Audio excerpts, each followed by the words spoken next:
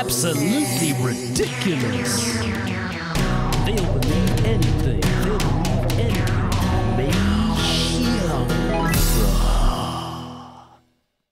Right, we're back, everybody, and it has been a crazy, crazy week. We did a pretty nice video, I think, last week, and you can see it. We'll link it somewhere up here.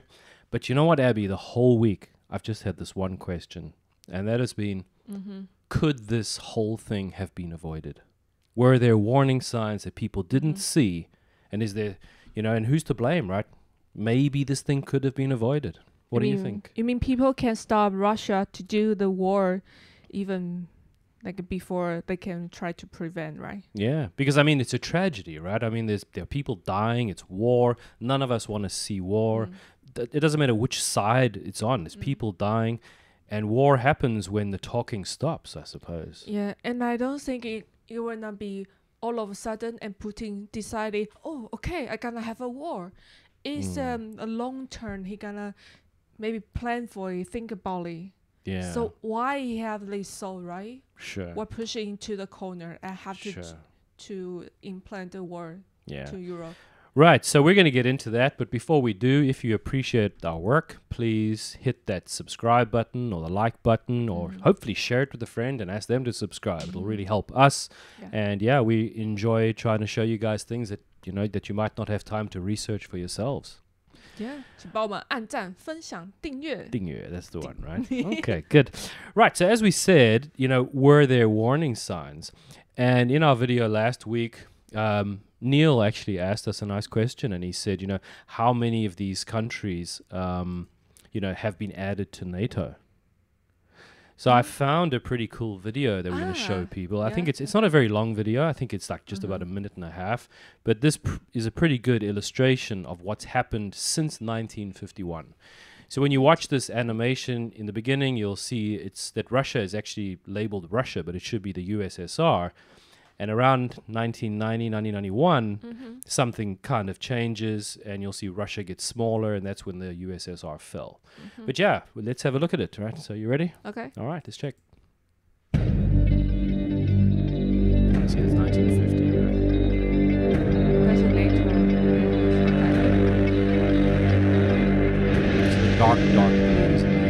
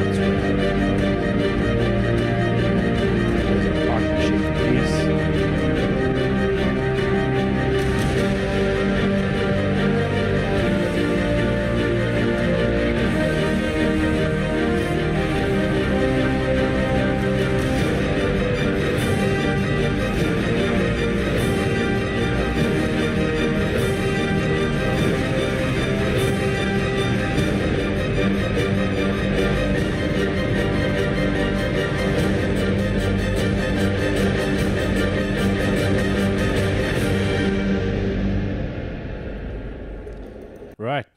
So that's pretty crazy, right? This video is pretty cool because in the short time you just explain the you can see the movement. Yeah, you see the movement. You can see that Russia's gonna feel something very different from this. Well, as we showed in that video last week, right? So in 91, they were promised that they wouldn't move 1 inch to the east. But it looks like they've moved a hell of a lot more than 1 inch to the east, right? And if you're trying to put yourself in the shoes of how the Russian people must feel, when they look at that, they must feel, wow, like we're under threat, right? Yeah. Not being biased at all, but just looking at that does definitely look like a threat when you see what's happening, right? So what did you think when you watched that? I think that all of a sudden, the Europe, West Europe, is trying to be close to NATO. Yeah. They want to be part of NATO, right? Yeah, because I think they need some support. But for Russia, they may not feel good because NATO is build up to like against Right onto their border, right? Yeah. Okay. ground border, and the attitude is not friendly to Russia. Sure. So do you think that Russia probably had some kind of a line in the sand, a red line that shouldn't be crossed? Probably, right? I mean, you can only accept so much when someone's pushing. Eventually, you do react, right? Yeah, and yeah. And now I think the most countries just next to Russia is like Ukraine, Belarus, and Finland, right? Sure. And now like Finland and Belarus is like in the middle, but Ukraine is their attitude is leaning to the NATO and the America. So no wonder Russia I think they want a flag. Maybe they want to say, hey, stop here. Sure. Well, I think that's kind of the red line. It was like once it's on our border, that's going to be when you cross our red line. Yeah. Great. So like what I wanted to show you is I did a whole lot of research this week and found some stuff. And the question that I'm asking really is, were there warning signs? Like, did anybody try and give a warning about this? Was the US aware, was NATO aware of that red line and what it would mean? And maybe that can help us to see if people weren't paying attention to those warning signs. All right, so let's have a look. So first website we're going to look at, we're also going to look at some videos, but this is from the Washington Post. And you can see here, this is from March 5th, 2014. And it says, Henry Kissinger, to settle the Ukraine crisis, start at the end. So this guy, Henry Kissinger, was Secretary of State of America from 1973 to 1977. And he says it here, he's like, public discussions on Ukraine is all about confrontation. But do we know where we're going? In my life, I've seen 4 wars begun with great enthusiasm and public support, all of which we did not know how to end, and from 3 of which we withdrew unilaterally. The test of policy is how it ends, not how it begins. I can kind of agree with that. Then he says here as well, far too often, the Ukrainian issue is posed as a showdown, whether Ukraine joins the East or the West. But if Ukraine is to survive and thrive, it must not be either side's outpost against the other. It should function as a bridge between them. That makes sense to me as well, right? If you think about it. A bridge in the middle so that there's nothing on Russia's border seems to make sense. I think they'd probably agree with that. Then he talks about both sides. So he says Russia must accept that to try to force Ukraine into a satellite status and thereby move Russia's borders again would doom Moscow to repeat its history of self-fulfilling cycles of reciprocal pressures with Europe and the United States. Self-fulfilling cycles. Yes, I think he's saying there that Russia mustn't try to expand, mustn't try to, change its borders. You mean like a rebuild their... The USSR, possibly, yeah.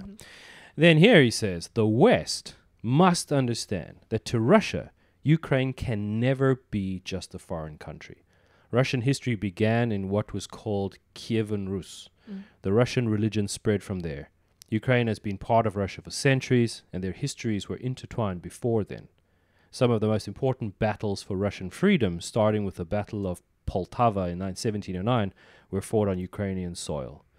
The Black Sea Fleet, Russia's means of projecting power in the Mediterranean, that's from where they're based in Crimea, is based by long-term lease in Sevastopol in Crimea. Okay. So he's talking about all of this here and just saying that, this is very important to them. This is very, very important to Russia, like the Ukraine issue, right? Then let's have a look at another one. And you'll see this website here. U.S. government knew NATO expansion to Ukraine would force Russia to intervene. When is that? This is a new article, but you can see what it says here. Former U.S. ambassador to Russia. So someone who should know what he's talking about, William J. Burns, who is now the CIA director, admitted in a classified 2008 embassy cable that NATO expansion to Ukraine crosses Moscow's security red lines and could potentially split the country in two, leading to violence or even some claim civil war, which would force Russia to decide whether to intervene. Okay. Right? So we now have seen that, yes, they did intervene.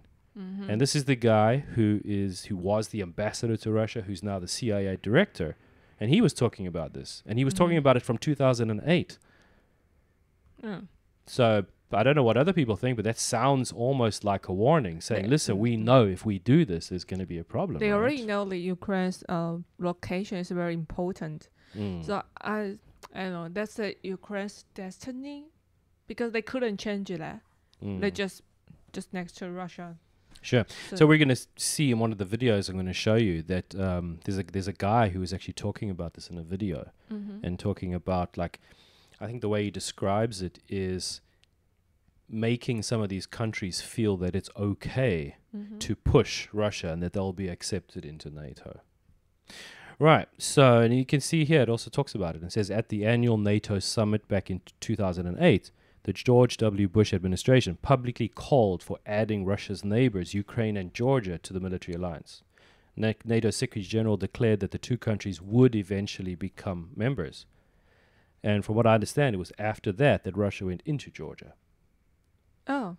So it's not even just that there was a red line. They talked about adding Georgia and Ukraine, and then Russia went into Georgia. And Georgia is on the border of Russia.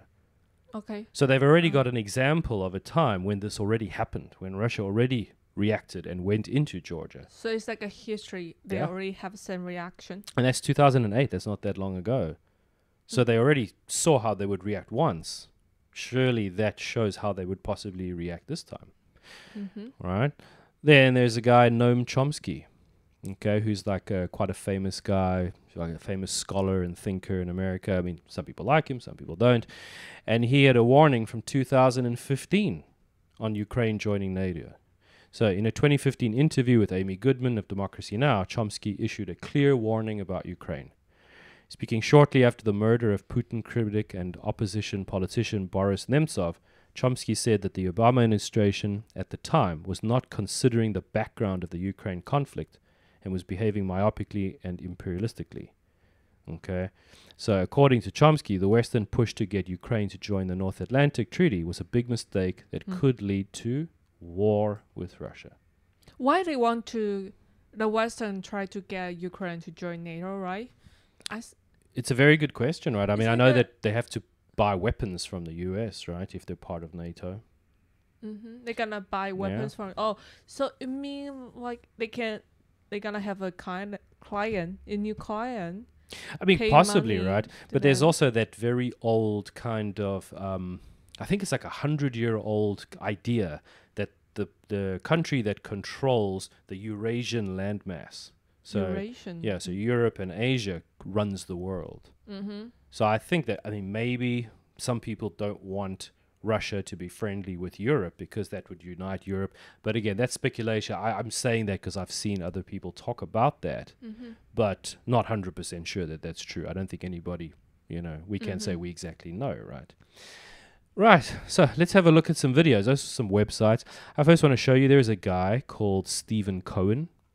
Okay, he was an American scholar of Russian studies. Okay, his academic work concentrated on modern Russian history.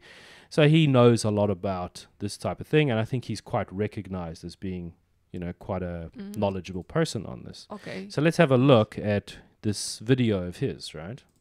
Okay.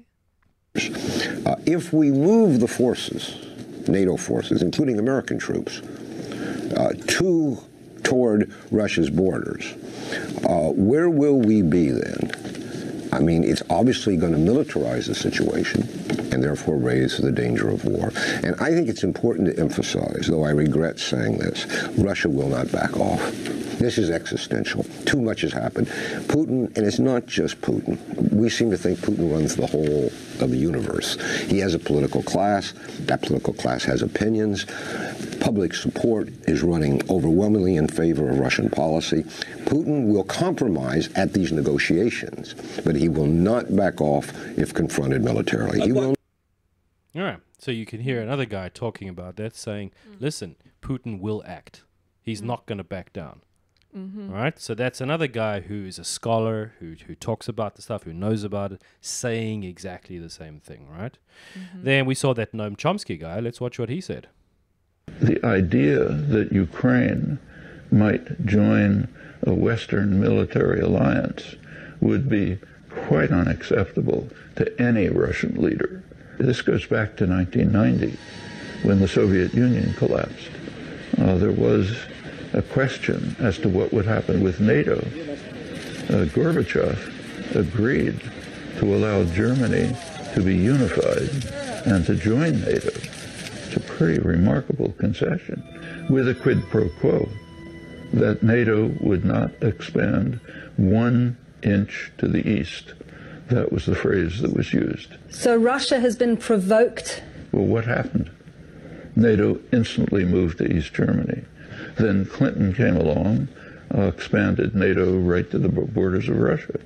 Now there are the new Ukrainian government, the government after the overthrow of the preceding one, the parliament voted, I think 300 to 8 or something like that, to move to join NATO. Which you can understand why they would want to join NATO. You can see why Petro Poroshenko's government would probably see that it's protecting his country. No, it's not protect. Crimea was taken away after the overthrow of the government, right? And he's not protecting Ukraine, is threatening Ukraine with major war. Well, that's not protection. The point is, this is a serious strategic threat to Russia, which any Russian leader would have to react to. That's well understood. All right, so any Russian leader would react. And you see there, I mean, one of the things that keeps kind of coming out here is that these actions are putting Ukraine in a bad situation. Because he was talking about Poroshenko, who was the guy who I think became the president after Yanukovych got kicked out and fled the country. So, you know, then he's basically then putting Ukraine under pressure.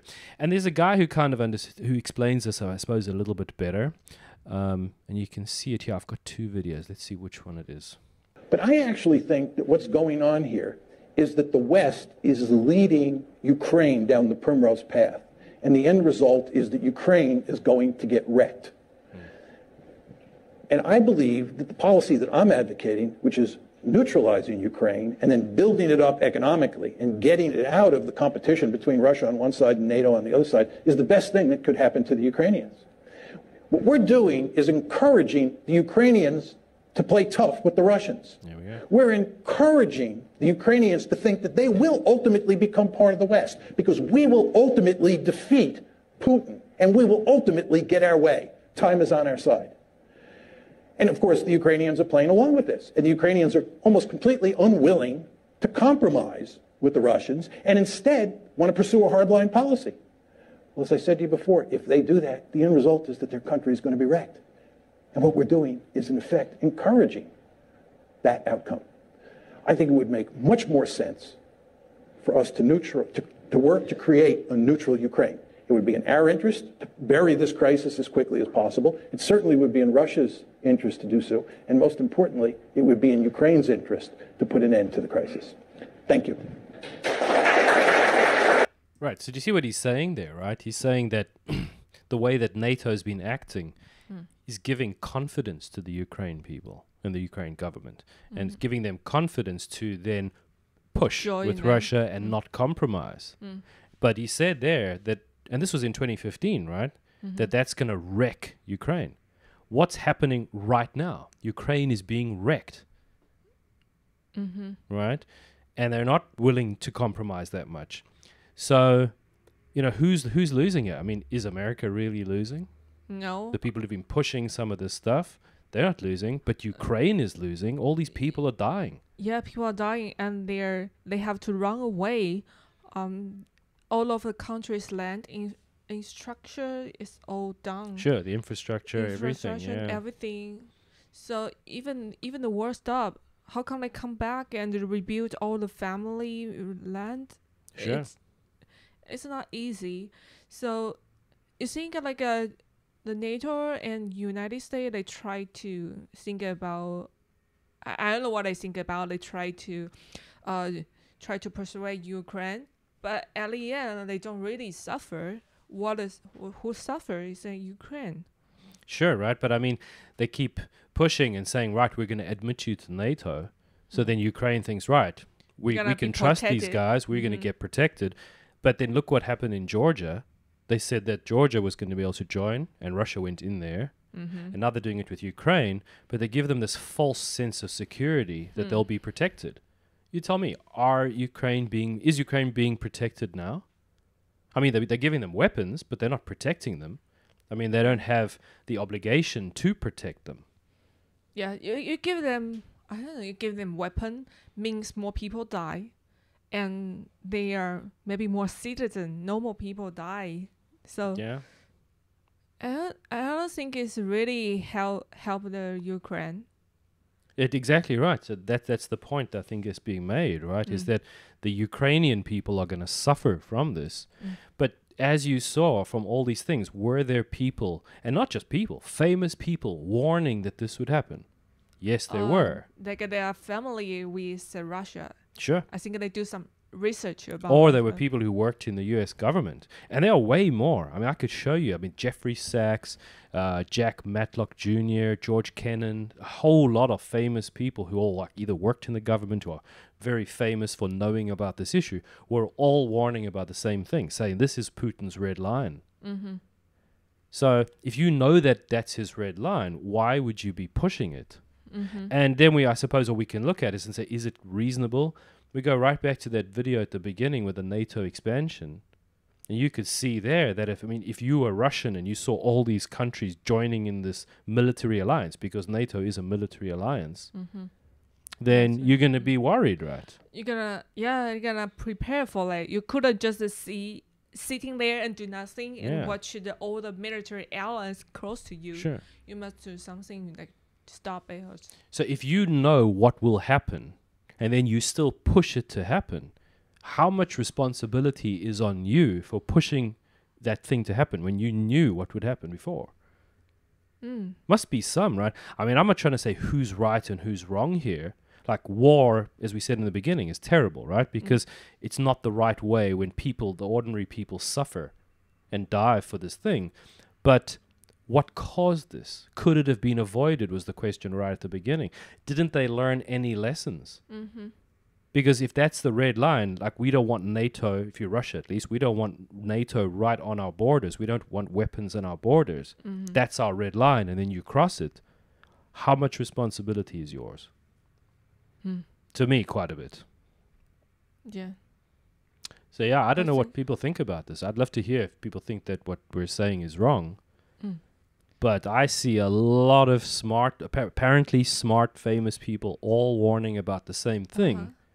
Why weren't you listening? Yeah, I still wonder. I think they try to take benefits from Ukraine. I think Ukraine have something they want, so they very aggressive to ask Ukraine to join them.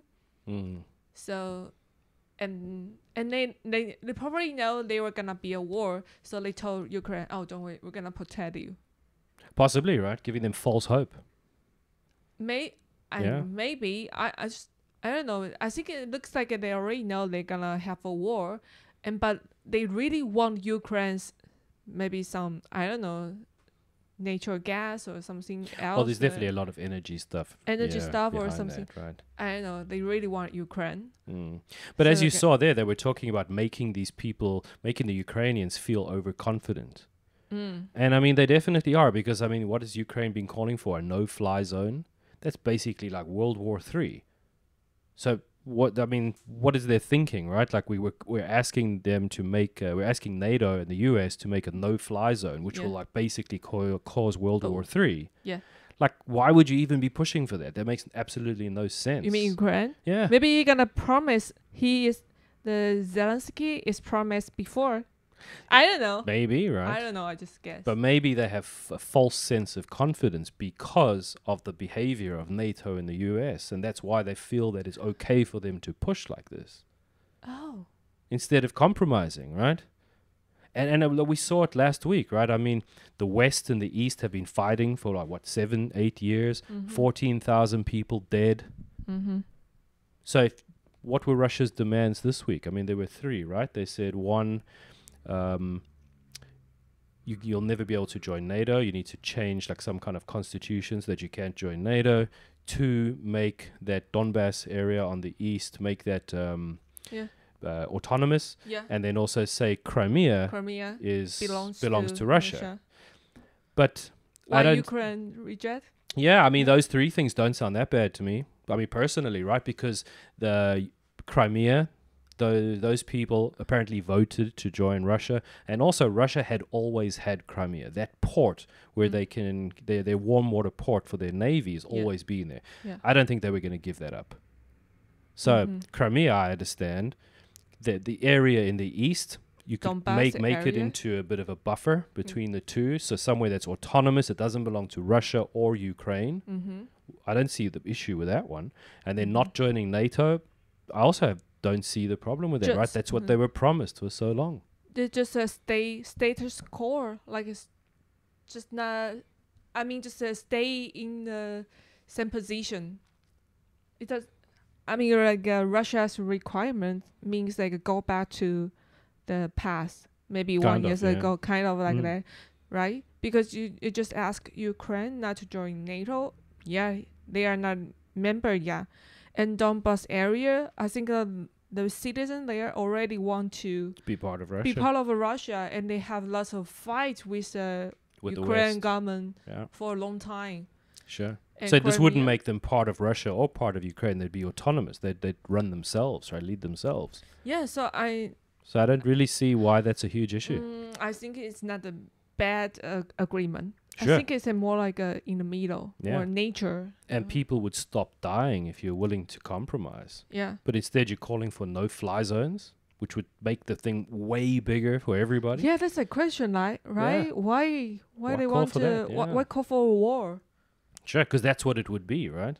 You make a no-fly zone, somebody's airplane gets shot down, and now it's been shot down directly by that person. There's no more proxy war. And then when the conflict just keeps getting bigger and bigger, and 6 months later we're in a world war, and when you could have, again, stopped it earlier, just compromise a little bit. So, yeah, both sides need to compromise, right? Yeah. But again, if you look at that NATO expansion thing, how long has Russia really not like responded? Yes, they did with Georgia, but that was because they were, again, it was someone on their border, and they were saying, we're going to admit you to NATO. And actually, let me show you that guy, John Mearsheimer. So I can show you a little bit of this other video. It's a bit longer, but he talks a little bit about this. So let's watch quickly. Because he's making it clear that you're fooling around with his core strategic interests. And again, he's got thousands of nuclear weapons. So you're putting yourself in a position, right? You're putting yourself in a position where you're willing to risk a possible nuclear war over a piece of real estate, Ukraine, that is not of vital strategic interest to the United States. Yeah, it's a good question, right? Why is Ukraine vital to the interests of the US? It's not. But you're willing to risk a world war, a nuclear war for that? Vital. Doesn't make Vital, sense, yeah. right? Okay, and then...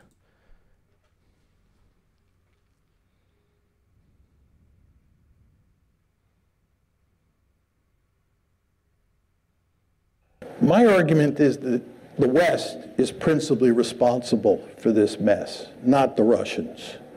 This, of course, is not the conventional wisdom in the United States. There are not many people who agree with me, but I think the facts are quite clear on this, that the West is responsible. Our basic goal has been to make Ukraine a Western bulwark on Russia's border. And Russia says, this ain't happening, period, end of story. And we will do everything we can to make sure it does not happen. Right, so I mean, you see there, he was talking about it, right? He was warning about that. Then you can see if go further. But as you all know, since the Cold War ended, starting with the Clinton administration, we have been moving NATO eastward toward Russia's border. Which we saw. And the Russians have said this is an absolute no-no. Second is EU expansion.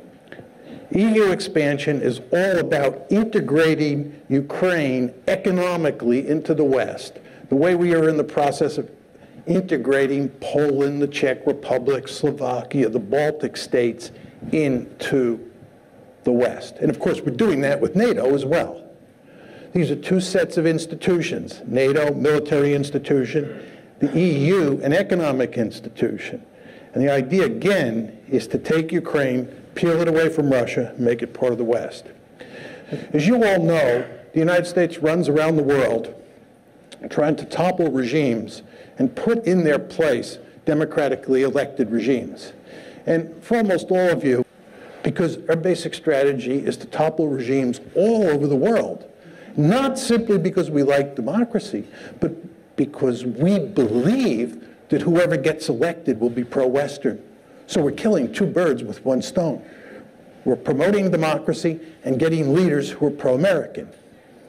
But again, you can see the strategy here: NATO expansion, EU expansion, and promoting democracy.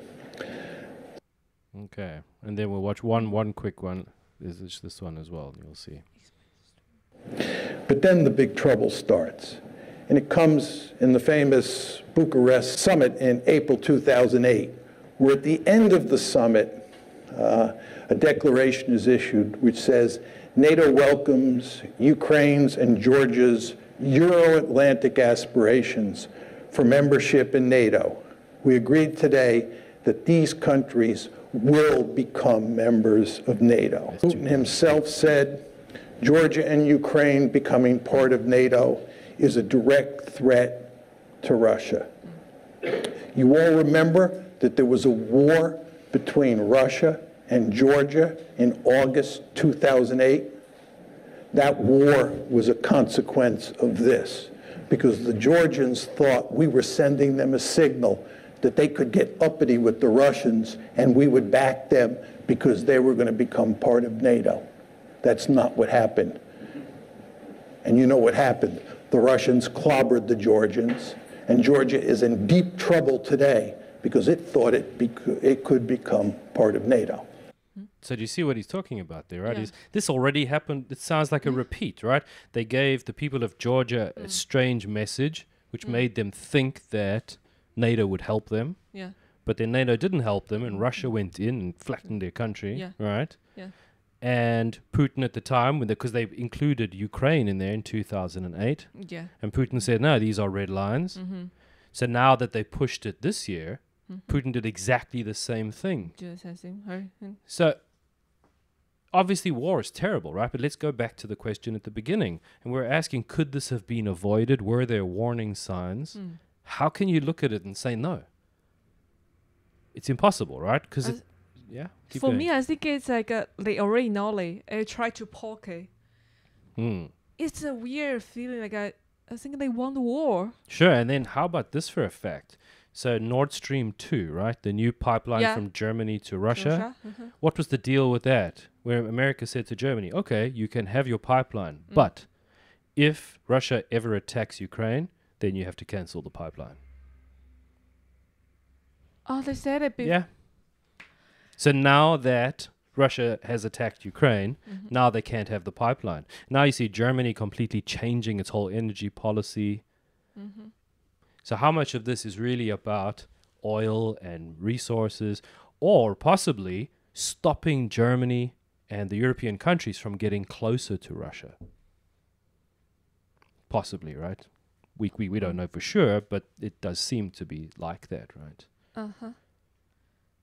You mean like try to like European and Russia? Sure. Because as I said to you in the beginning, right, there's that famous belief, all for like 100 years, whoever controls the Eurasian continent controls the world.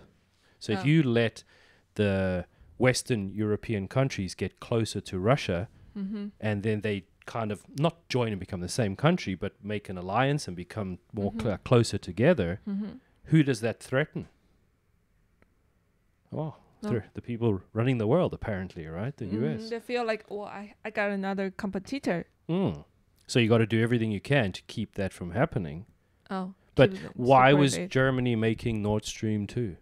I mean, wouldn't it make sense for them to kind of be friendlier with Russia, get their energy from Russia, have a better relationship, a good relationship?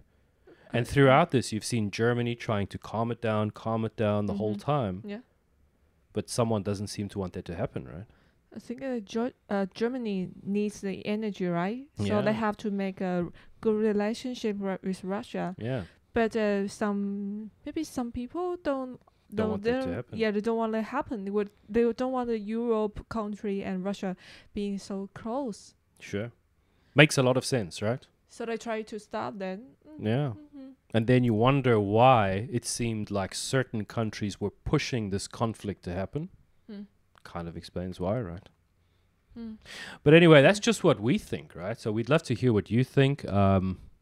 You know, again, YouTube, we're not saying we know what's happening. We're just trying to talk about warning signs and is there a way we could have avoided this? Because I think everybody agrees that if this could have been avoided, it would have been the best solution. We don't want violence. We don't want war. We like to believe we're civilized. What does it mean, right? It means that we solve things by discussion and making agreements and compromising, not pushing the way that this thing is being pushed. Yeah. So we want to stop the war. We don't want to see people die. Sure, it's horrific. I think it's better they sit down and make some new negotiation, make some compromise. Exactly, right? Exactly what you want to see on a smaller scale when it comes to fights between people, right? Sit down, hear both sides, make compromise, find a win-win situation for everybody. Yeah. Right, so if you haven't watched our video from last week, I would definitely recommend it, and it was in the video somewhere. You'll see the link to it. But yeah, let us know what you think, and if you haven't subscribed, please subscribe, give us a share, or just click that like button. Yeah. All right, move to the next topic. Yeah, cool. Okay, good. Okay.